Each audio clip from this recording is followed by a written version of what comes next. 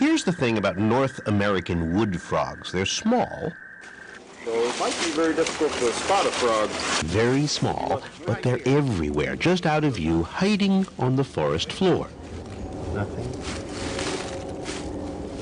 He's camouflaged.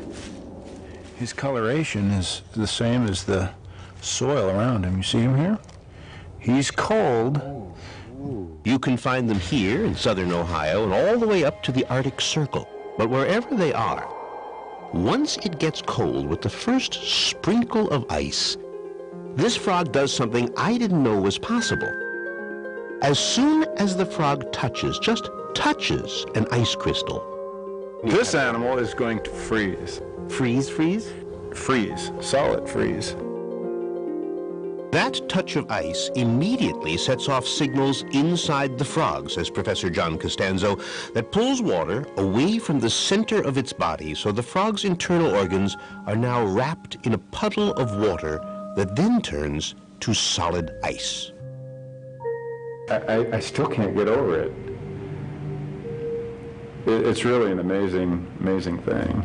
There is no breathing, no kidney function. The heart stops.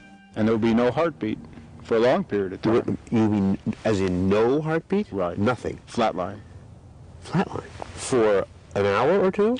It could be for days, perhaps even weeks. Really? It sounds like it's virtually dead, no?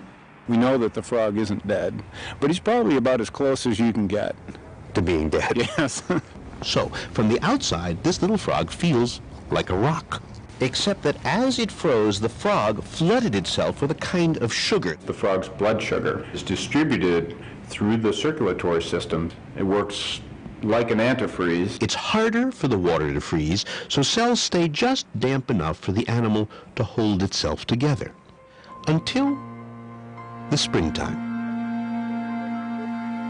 when the days grow a little longer and the ground gets a little warmer. And then, well, a kind of miracle happens.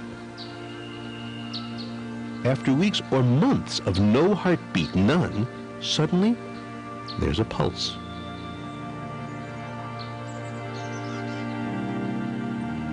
And that first heartbeat leads to another, and then another.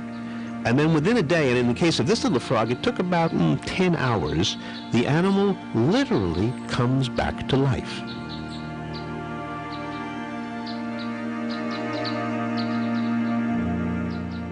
Spontaneous resumption of function. Why? We don't know. We don't know what triggers that event. And think how elegant a business this is. Because although the sun is warming up the outside of this little guy, somehow his insides, his heart, his brain, they thaw first. His insides warm up before his outsides. But somehow it all happens in perfect synchrony every spring. Yes, and it's going to undertake a very energetic activity. It's mating time. You mean hours after it thaws, it's going to do it with a lady? It's going to perform. What an animal!